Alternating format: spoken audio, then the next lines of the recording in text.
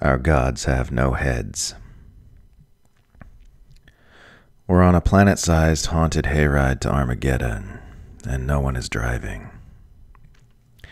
Sure, at first glance, it looks like someone's driving. It appears that there are governments which are run by elected officials, and that those officials get together regularly with the officials from other governments to determine how the world should be run. Then you look a bit closer, and you discover that's not how it works at all. The official elected governments are controlled by corporate and financial plutocratic institutions which have no loyalty to the citizenry of any nation they dominate, with wealth poured into manipulating those governments proportionate to their importance in securing the interests of the plutocracy. Then you look closer still, and it gets even weirder, because you see that even the plutocrats aren't really calling the shots themselves. What's ultimately driving things is not so much the people within those institutions as the institutions themselves, which operate based on motives of profit and growth that are built into them and are entirely divorced from normal human values. You see this evidenced in the way these entities actively and deliberately select executives with dark personality traits, i.e., narcissists and sociopaths, because ethical and empathic people will not do the things that are necessary to advance the agendas of those entities. The executive isn't choosing cutthroat actions for the corporation to make. The corporation is choosing executives who will enact its cutthroat agendas. In the old days, we invented gods to worship who we pretended lived in the heavens, and we talked about miracles and divine intervention. Now we invent gods who live right here on Earth, and we talk about profit margins and market forces. The only difference between the old gods and the new is that the high priests of old had their own personal agendas served by their religion, whereas the new high priests actually serve the agendas of their gods. And the problem, of course, is that these are not wise and beneficent gods.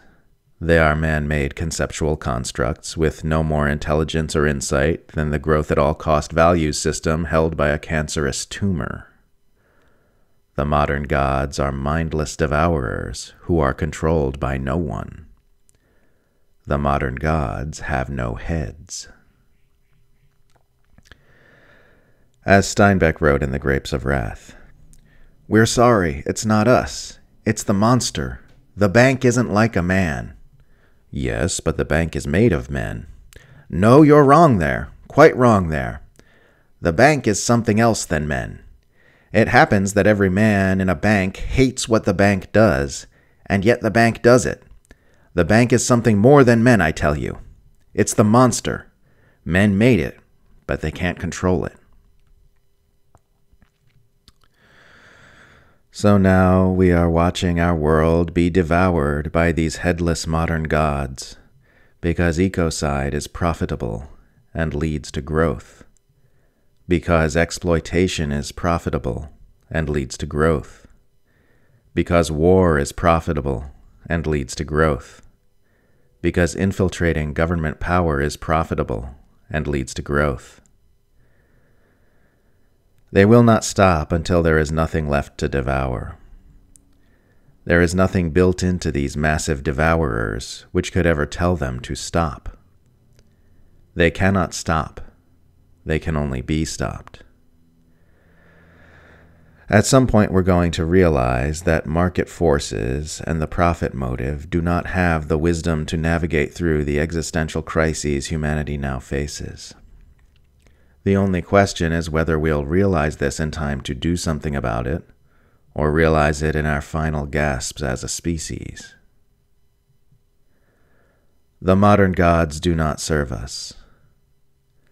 We can only create a healthy world when we find it within ourselves to stand up to their infernal religion, chop off their headless heads, and begin replacing the gods who ruled us with systems designed to benefit humans.